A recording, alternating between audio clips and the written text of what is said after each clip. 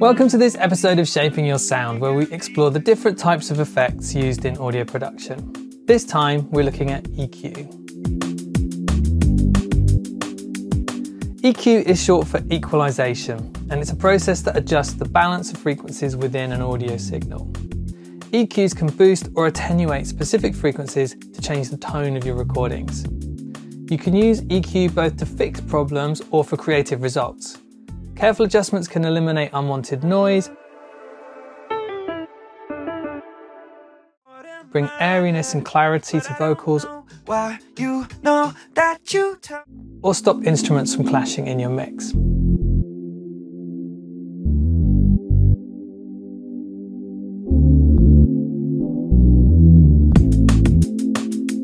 All sounds have their own frequency profile, a unique combination of pitches that your ears and audio equipment can detect within the range of 20 Hz to 20 kHz.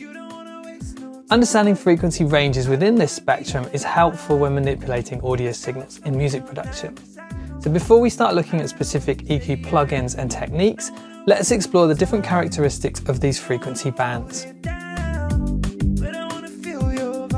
The Avid Multiband Dynamics plugin can separate signals into frequency ranges, so we can hear what's happening in these bands. From 20 to around 250 Hz are the low frequencies. This is where you'll find the sub-bass and bass that adds weight and power to the music. Moving up to the low mids, from 250 to 500 Hz, we get the fundamental notes of many instruments and the warm and rich tones of the voice. This range also tends to contain room resonances that can sound boxy or muddy, so need to be treated with care. The mids, going up to around 2K, is where a lot of the action happens and is full of essential harmonic content. This range dictates the presence and punch of sounds like guitars and vocals. Our hearing is particularly sensitive to the upper mids, where we perceive much of the clarity and definition of sounds. This area contains the bite of guitars, the attack of a snare, and the articulation of vocals. Boosts here can enhance intelligibility, but can introduce harshness. The high frequencies above 4K carry the air and sparkle of a mix, including the brilliance of cymbals, the shimmer of strings, and the breathiness of vocals. Careful EQ in this band can lift the liveliness of the music, or if reduced, can soften overly bright recordings. There are various types of EQ and filter plugins, some which emulate classic hardware, or add particular character to your sounds, or have specialist functions. We'll mainly focus on the general purpose type of EQ that you'll find standard in any DAW. The Channel Strip plugin comes with all versions of Pro Tools and is based on the EQ and dynamics from the legendary Euphonics System 5 console. Channel Strip has 6 EQ stages that can operate in different modes.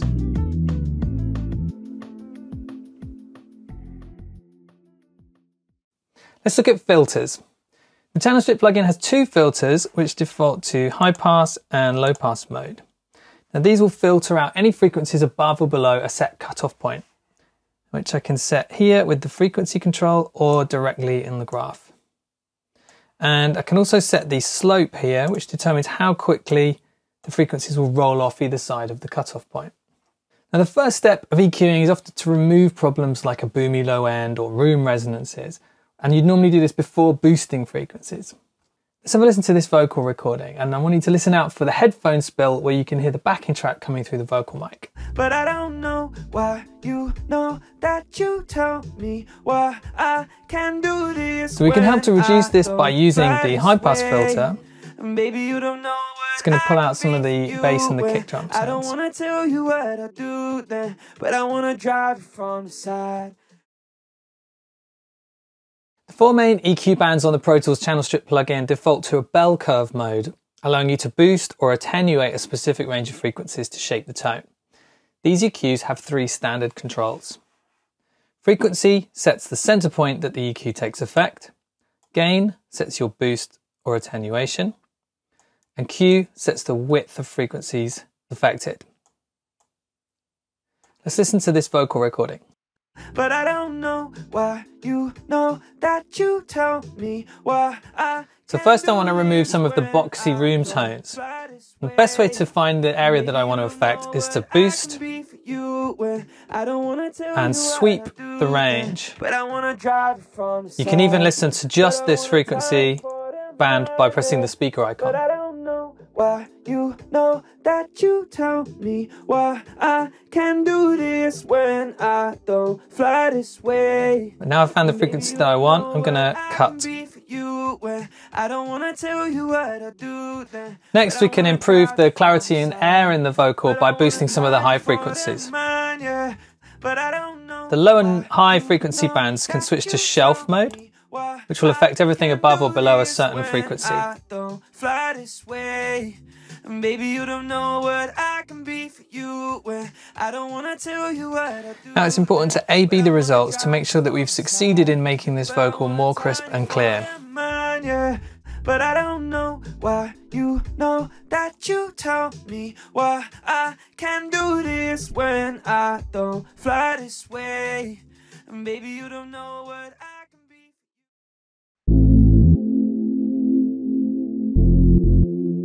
EQ plays an important role in creating space for each instrument in the frequency spectrum.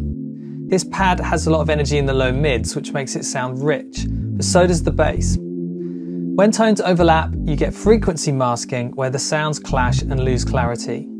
In the low end, this is often described as muddiness, while higher frequency clashes sound harsh and unpleasant. I can use EQ to reduce some of the overlap in the low mids. Let's find the range that's overlapping. And I'll cut that. We'll boost some of the higher mid frequencies to bring out the quality of that pad. And let's just make up the gain a little bit. I'll A-B that, and when I bring the EQ back in, you should hear the bass is tighter and more defined, and the pad gets its own space on top.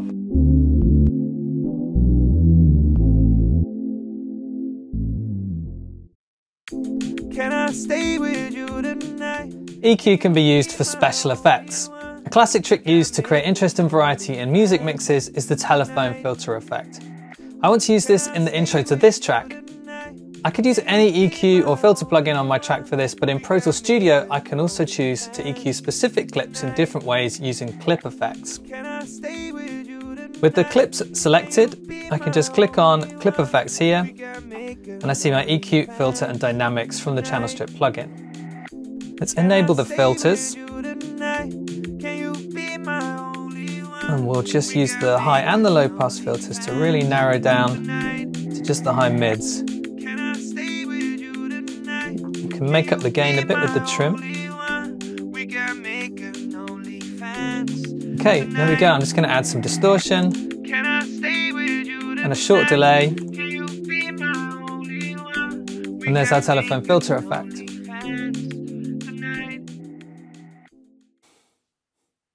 There's a popular trick for getting a tight, punchy low end on your drums using the classic Pultec EQP1A equalizer.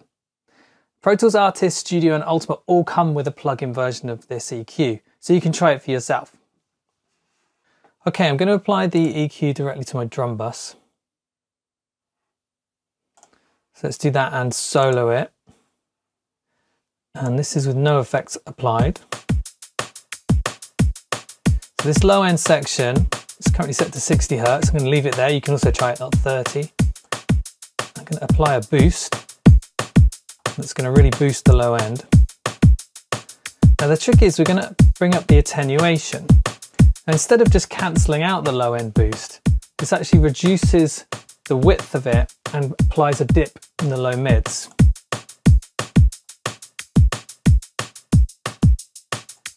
Okay, let's just bypass that and listen to what we get.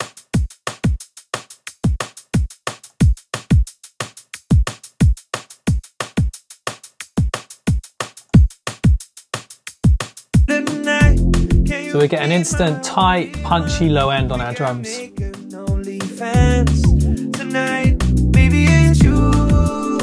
EQ is an essential part of mixing, letting you fix recording problems, balance your mix, and create interesting tonal effects. What I do when I tell you the truth, I say you